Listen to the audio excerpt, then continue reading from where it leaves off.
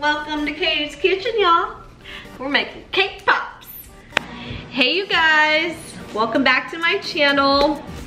So, today I am making cake pops, my world famous cake pops. I do them every year for my nephew's birthday. So tomorrow's his birthday party and I'm starting now. What you're gonna need, you obviously need the cake crumbs. You need a tub of frosting, it could be any frosting, whatever you want. I'm doing vanilla cake, so I just got vanilla frosting. You're gonna need candy melts, and actually, I can put those in the warmer now. Get some candy melts, and these are gonna be Fortnite V-Bucks cake pops. I've never done them before, but I'm a cake pop professional. Like, I do this is my thing. So for that, we do need some blue icing, some white icing to carve out the V and all of that.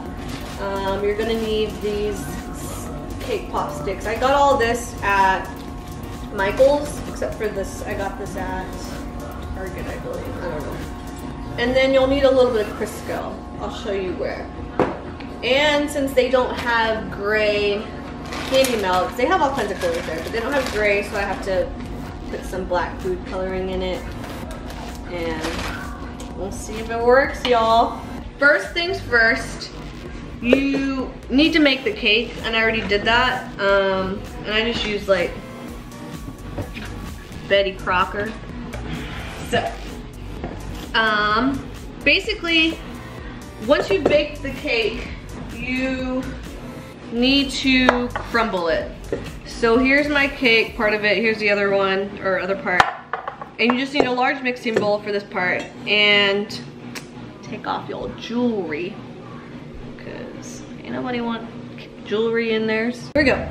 So basically, I like to take off these, like the crust pretty much, because you don't want, sometimes whenever you're forming the cake balls, the crust will get, like, cause it to fall apart. So it's just easier the smoother you can. You can do that way. Sometimes I just like go like this, and you pretty much just want to crumble it all until you got crumbs. Just keep crumbling, just keep crumbling. The lighting is probably gonna look all kinds of crazy right now because the sun's setting. So yeah. Next step, so you take your icing and you just grab a scoop. Start off like not with a lot of icing, and you're gonna just chunk it in there and mix it. And you gotta mix it with your hands. You gotta get in there. You gotta get in there. Like, you just have to. And I just kind of like eyeball it however much I need. Shame. Okay, so now it's all in there, so you just gotta mix it, girlfriend. Don't be scared. Get your hands dirty. That's what you do when you're working in the kitchen. You gotta get in there and get them hands dirty. And you just wanna basically get it to a consistency where it starts to form together. Just make sure you mix it all. Get all the crumbs.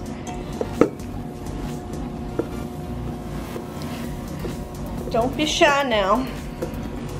So now that you've got it to, you'll get to this consistency, and you want to form, like once you see that it forms a ball and it'll stay, that should be pretty good. Basically, once you get it to a ball and it starts to form, you're good to go. So this is a pretty good consistency. The ball sticks. Good. All right. Now, what I did not do, I was not prepared because I don't have my wax paper and all that ready.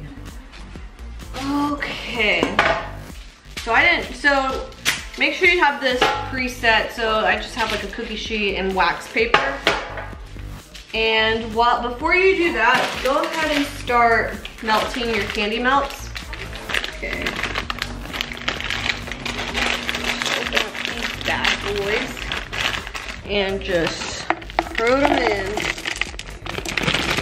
Oh my gosh. I know y'all thinking I'm wasting all these crumbs, but I'm not. You get to eat it. And what you want to do is once it starts melting, that is where we will utilize the Crisco, what's this called? I don't know what I called it earlier, but it's shortening. But while that's melting, we'll check on it in a second. We are going to start forming the cake balls.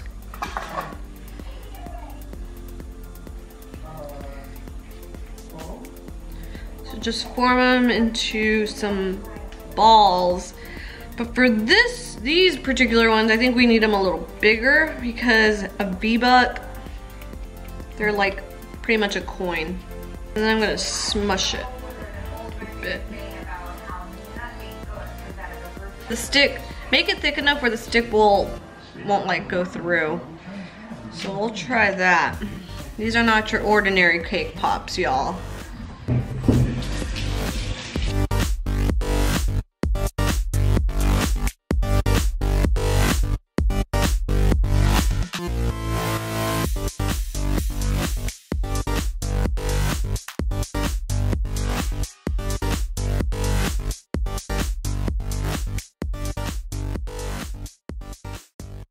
Chocolate has pretty much melted. You can see the consistency. So it's actually not bad, but I like to add in like a little dash of the shortening. Just so, like, you're gonna wanna do it because otherwise the candy is really thick and you don't want that. This just kind of makes it fall off of the candy pop when you start mixing it in. Yeah, so just stir that in, it'll melt as well. And then you'll kind of see the difference here in a bit once it's stirred in, as far as the consistency. Okay, so this is a pretty good consistency. It really just falls like butter. Okay, so now we are going to mix and create gray. So obviously I didn't look up how to make gray, and adding black to white makes purple. So we're gonna go with it. Just, if you're gonna make gray, look it up, because obviously you need more than black.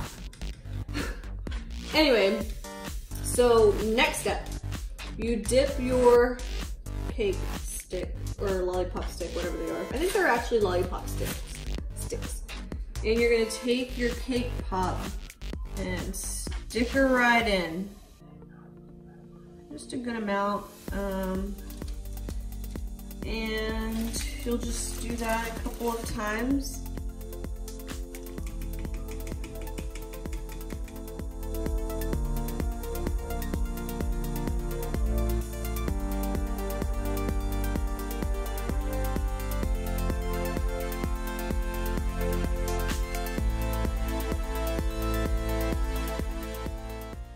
Okay, so we put them in the fridge. They're good now. They're in there for like 5-10 minutes. Next step, here we go. Take your cake pop, dunker, tapper. Just tap your hand lightly to take off the excess chocolate. And this is like the time-consuming part, and it does kind of suck, but we'll have beautiful cake pops at the end. Should be good. I have this cool little cake stand that my sweet husband made for me because I make world-famous cake pops. Okay, so this is what they look like now that they're coated. So I just need to let them dry for a bit. Most of them are pretty much dry, like this one I'm pretty sure is, yeah. And then we'll start the decorating process. Be back. Okay, so now the fun part. We're gonna decorate these. And the way a V-buck looks like, I'll insert a picture here. Squeeze that puppy. Oh, this is one that you have to... where's the scissors? No, I'm just going to do this U shape. And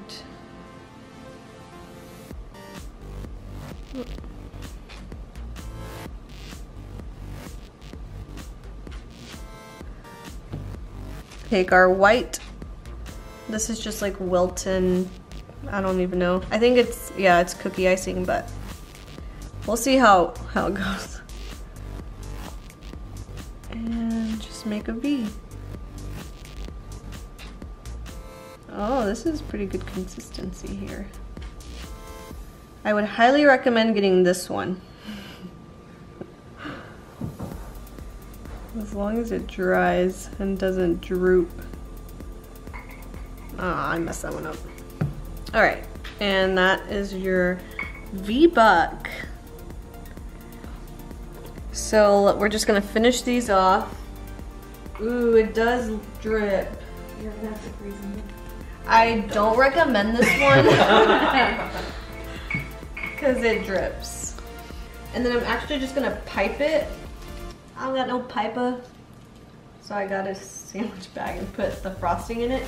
And I'm just using the same frosting that I used earlier from mixing it in the crumbs. We're gonna pipe it. You can just see like the beads on the tripod.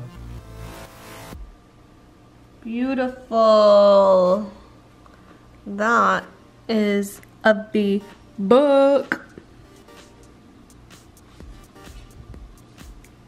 Okay, so you're just gonna do that like 100 more times.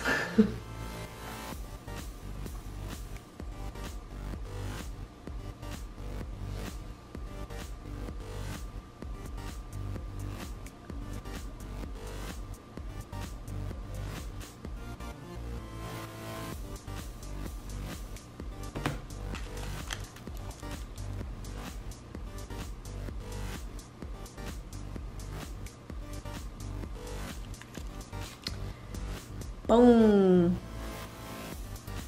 Alright guys, that was it. That was the tutorial. I hope you guys enjoyed it. This was the Fortnite V-Bucks Cake Pops.